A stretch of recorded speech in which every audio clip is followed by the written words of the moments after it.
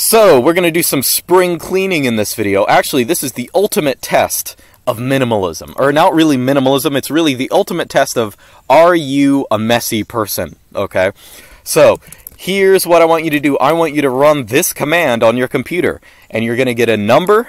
The smaller is better. Okay? So here is the command. LSA, pipe that into word count of lines. Just run that and show me what number you got. You might as well post it in the comments section so you can all bully each other about what numbers you got. Smaller is better. I'll say that below 25 or so, that's ideal.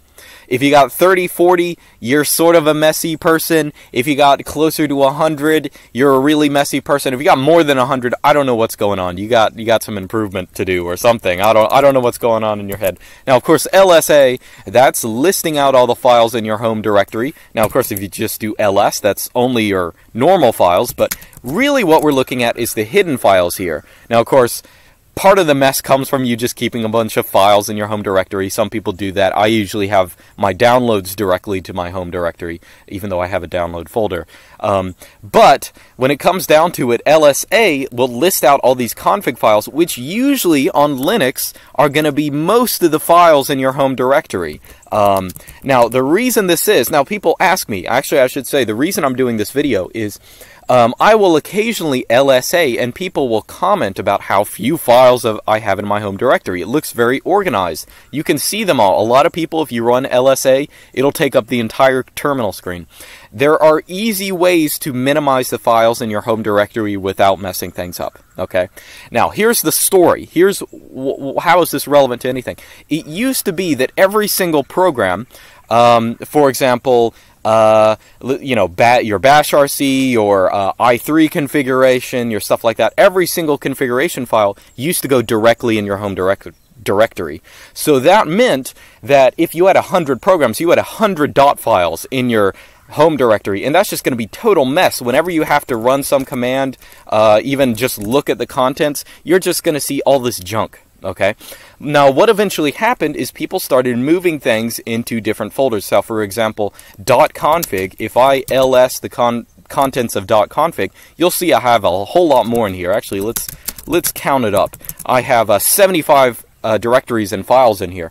And actually, some of these I don't even use anymore. But if in the olden days, all of this junk would just be in your home directory, it was a big mess. But gradually, there started, I guess, what people call the XDG directory specifications, which meant, okay, we're going to move all config files to .config. We're going to move all cache files to .cache. And there's also some stuff in .local/share as well. And that is just a way to clean up the home directory.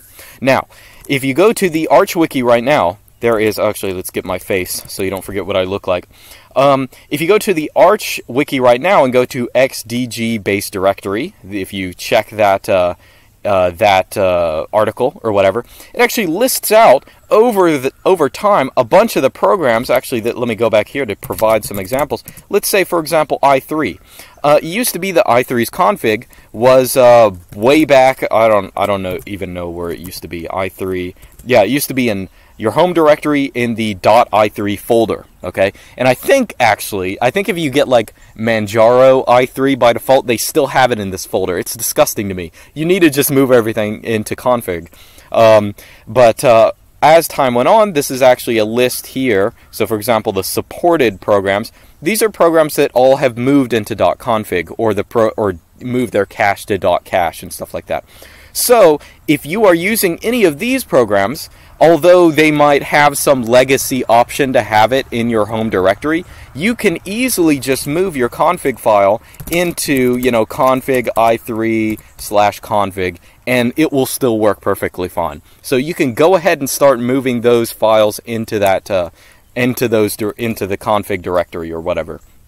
Now, there are other programs. Now, in order to get rid of some other programs from your home directory, actually, let me show you. I have a, where's my environment file? Okay. Actually, by default, I should say, so this file in my home directory, zsh environment, I actually just have it list or load a series of environmental variables, and this is what they look like. Now, you'll notice I have this big category here called cleanup, and that is all the different, there are other programs that don't necessarily support the XDG directory specifications. They don't automatically look in the config directory for configuration files or for cache files, but you can move things by manually setting them with environmental variables. And that's what I've done here. For example, xauthority, by default, you will have a .xauthority file in your home directory, but you can easily move it by just setting this variable and restarting, right? Same thing with a lot of things. Input RC, wget, less has this annoying history file. I actually just delete it. A whole bunch of stuff, and there are more here. These are just the programs I happen to use, which GNU PG, stuff like that. Even Kodi, I found out. It's not on the Arch Wiki. There are some things that are actually, let me scroll down to that. So let's see. On the Arch Wiki does a good job at listing out most of the things that can take, let's say, environmental variables. I guess it might not have them in a separate section. But it lists out some of the things, that environmental variables that you can change, but they don't list all of them. It's not perfectly updated. But you can move a whole bunch of these just by specifying. So, for example, my ZSHRC.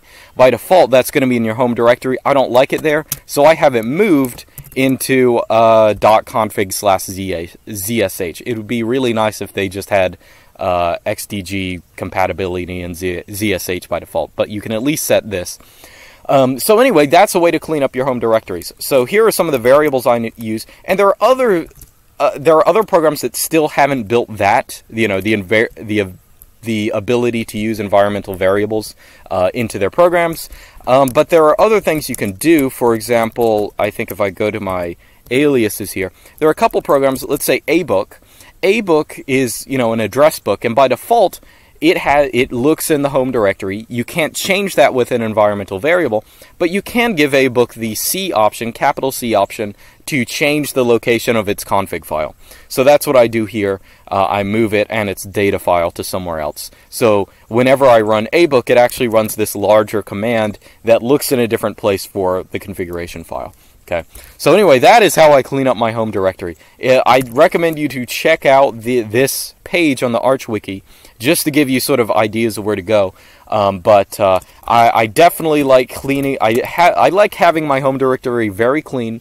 I've always liked it like that, and it annoys me to no end, the fact that there are still files in here that I haven't moved to some other location, like the ZSH environment. I'd like to be able to set that environmental variable somewhere else in a user-specific location, so I don't even have to have this file. You can actually move some of these. You can move xinit.rc, but not every program will properly read them correctly. But if by default, if it's listed in the Arch Wiki, you can at least move them without any major problems. So I recommend trying that. Anyway, that's about it. Just the minor note, just because people have asked. I'll see you guys next time. Oh yeah, I'm using my my built-in webcam and microphone for this video, just because I don't know, I wanted to record outside. I actually got a new ThinkPad X220, and its microphone is not that bad. It's a lot better than the one I used to have. Maybe I'll talk about why I got a new one in another video. But all right, that's it. See you guys next time.